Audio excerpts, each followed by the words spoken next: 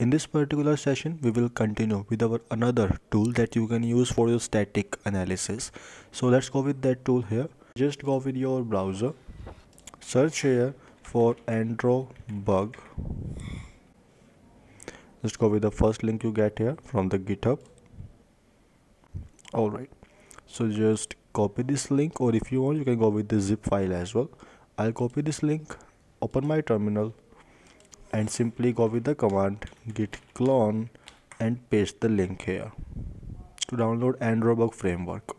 AndroBug framework was mainly used for your static source code analysis part. It will also analyze your Android application for some web application attacks as well. Let's say like your XSL was there, your SQL injections were there, some common vulnerability for your SQL database versions as well. So for that part you can use your AndroBug framework here.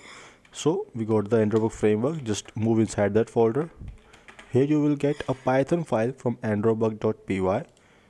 Just execute this file with python androbug.py and hit enter. This will give you the help page here, or if you want you can go with the help with the -h as well, and you will get a list of all the commands that you can use. For the simplicity, I'm gonna use the direct commands this time. Go with -f, and I'll go to my application, and all the applications were located inside my desktop folder. So let's say again I'll go with the Diva Beta application, just minimize this one and go with the complete path here like /home/pentesters, then go with the desktop folder, and here we get our application folder, and this time we got our Diva Beta application. If you want you can specify your build number here as well for your analysis build number part here. If you want you can also add some comments, you can also add some tags here with your -t part.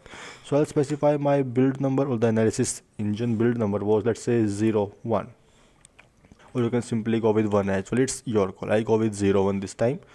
After that part I'll add a tag as, let's say, diva-beta-analysis, and just hit enter.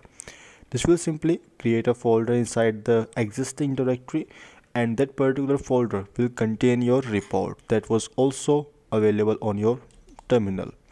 So we got the basic information about our application, we got the basic hash values here, we got the basic package name, we got the basic versions and minimum SDK as well as your target SDK, similar to your MobSF there. On the other hand, we got some representation, like this particular point was the critical one, and the point was Android debug mode checking.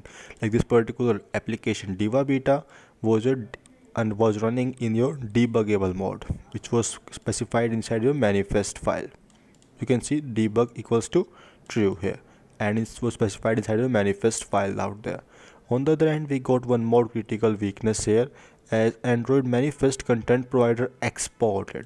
It means one of the database was exported inside your manifest file, right? Because we know all the components were declared inside your manifest file, right?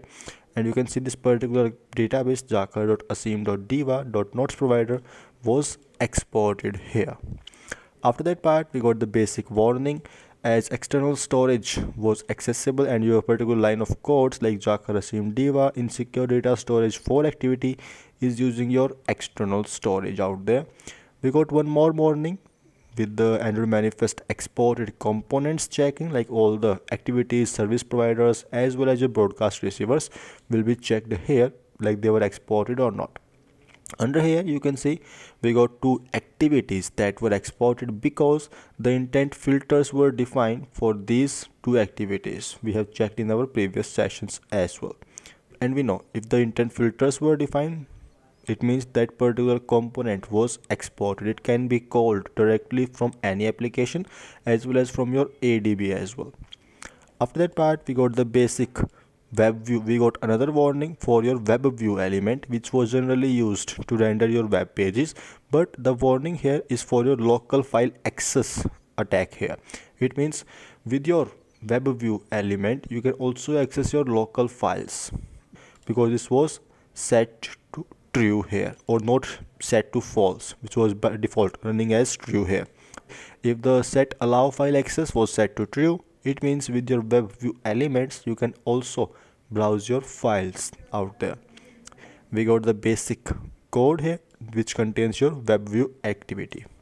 After that part, we got another warning where we use simply web view potential accesses attack checking, and we got another code here, this time the same like input validation to URI scheme activity, which says that JavaScript was enabled, and if the JavaScripts were enabled, user can directly inject their JavaScript queries and they will be executed inside your Android application. Then we got another notice. This time all the warnings were done here. Now we got basic notice, and after notice part we got basic informational values, right, that were checked by the AndroBug framework here. If you go with the first notice that we got here, it means Android manifest ADB backup checking, and ADB backup is enabled. It means your application can be backed up directly with your basic ADB backup command. After that part, we simply check our database for a critical well-known CVE here. The CVE was 2021-3901, which will simply leak your database values, and your application was secure from this particular critical vulnerability. The simple notice represents that your application was checked for these different activities, but it is considered as secure. Same thing happens for your informational part as well. It means the application was checked for this particular weakness, but it is secure from that part. If the application was vulnerable, if this application leaks any kind of data, that will be available under your warning or your critical part here at the top. If you want, you can later analyze your report whenever you want. The report will be saved inside your same existing directory. Then it will simply create a folder with the name reports and then save the report in a txt file for your later reference. This was your basic AndroBug framework. Have a good day and stay connected.